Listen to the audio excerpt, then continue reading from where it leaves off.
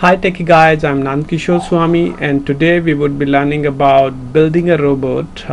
That robot will automatically play an internet game or the website game on behalf of us. We don't need to really need to do anything. The robot will automatically play for us, and it will cross out all the stages.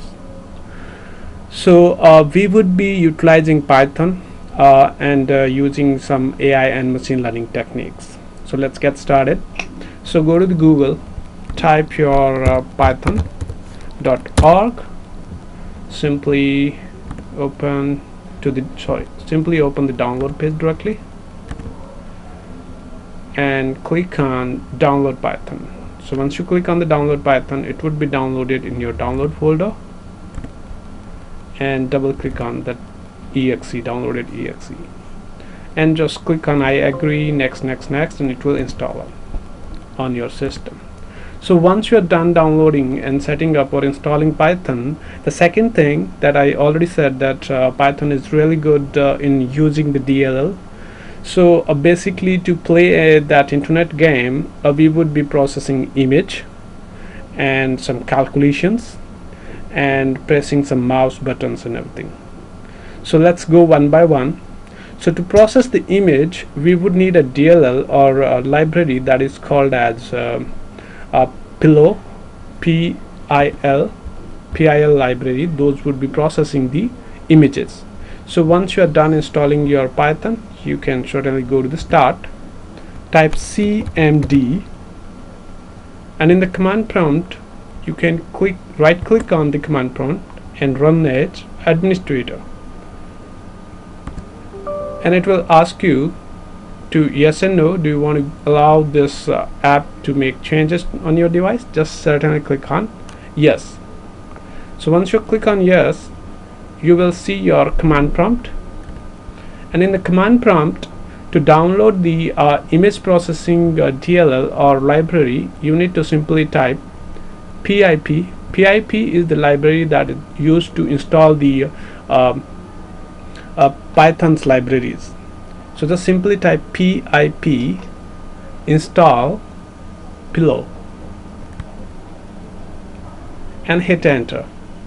So once you will hit enter, you will see this connecting PIL, downloading, and the download complete and installation complete.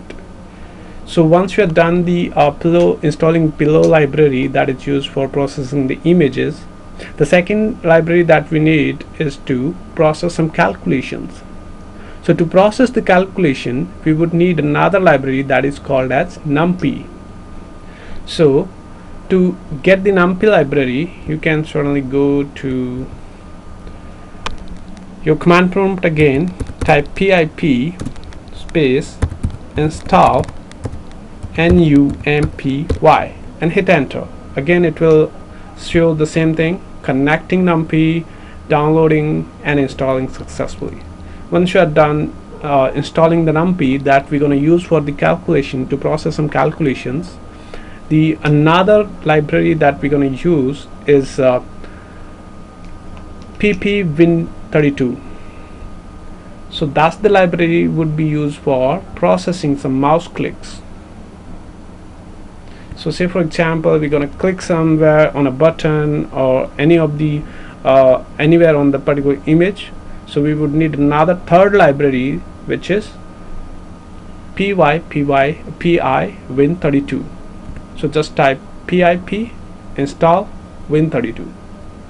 So once you are done installing all three libraries, so we are good to start with the coding part now.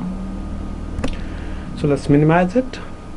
So you can certainly right click anywhere, or you can create a new folder that's specifically for your tutorial, like Python bot, and right click and create a new text file. And in the text file you can just rename it like bot.py. py stands for Python, and delete the t.txt. If you cannot see the .txt, then you can simply if you cannot see the file extension, then you can simply go to the view and click on the show file name extension. Or if you are using Windows 7, then you can certainly press Alt T from your keyboard and go to the folder view and click on the show file extensions. So then once you click on or activate it, it will show the file extension. And once you change it to the from .txt to .py file, it will ask you if you change a file name extension, the file might become unusual. Are you sure you want to change it? Just press yes. So once you press yes, it will show you as a Python file. So now right click on it, go to the edit and go to IDLE. IDLE is something that is called as integrated development environment. So this is the one that the environment created when we installed the Python on our system. So now you can click on edit and just hold on for a moment. Okay, here we have the file. So now I'll just explain a couple of basic things that really make a difference between the another technical language and the Python. So I'm basically from .NET background, so I'll just show you the comparison or tell you or explain you the basic comparison or basic difference between the Python and any other technical language. So in Python, when you define a function, then you need to just use diff and the function name of the function, and everything else would remain same. And in the Python, tab and the space really matters.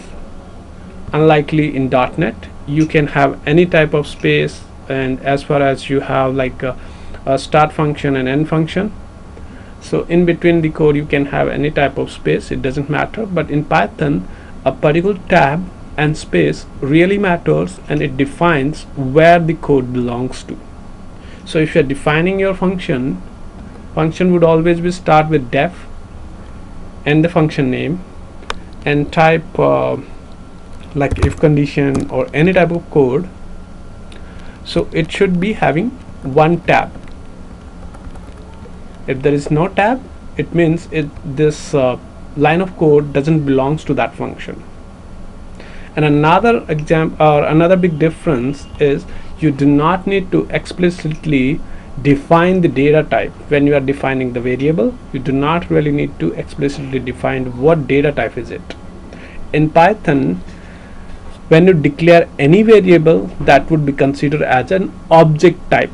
It's just that when you assign a value that to that variable, it would be converted on that particular data type. So say for example, I'm gonna define or use a variable. First thing, I don't need to really define what type of variable is it. In VB.NET we usually use dim, so we don't need to use anything. Just type the variable name and equal what kind of value will goes in that particular variable. So that's the string variable.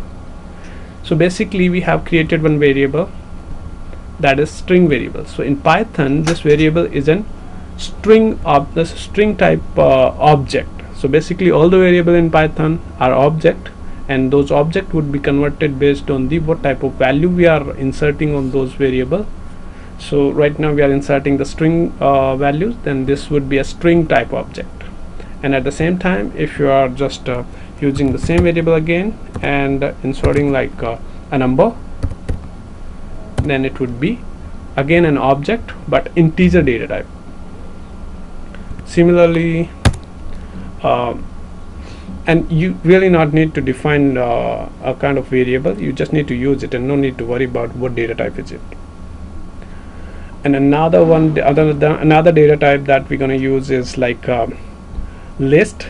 So to define a list in the Python, you just need to use this. That's it. That would define it, the data as a list. And if you want to use a tuple, then again you can create the same thing, but instead of using this bracket, you can just change it to. Okay, so the difference between the tuple and the list variable is basically tuple values cannot be changed. and in a list data type you can change the values. So this is the basic difference between a list and a tuple. And another variable that we're going to use is a dictionary key pair value, dictionary type data type variable. So dictionary would be dictionary list would be like this would be considered as a dictionary value. So here we're going to use key, then the value. So these are the data type and the different type of variable that we're going to use. The next thing is like if condition, and for loop and the do loop are usually simple and similar to any other technical language. And another thing that we do not need to explicitly define that the line is getting end. So say for example, if you're writing the code in C# and C++ or C, we explicitly mention that this line is getting end and we need to use the semicolon. But in Python we really don't need to use the semicolon. And the next difference is you can write the function in the same function, so like nested functions. So this is the really basic difference between Python and any other technical language. And in the next tutorial we will start coding. We will actually start coding. So thanks for watching this tutorial.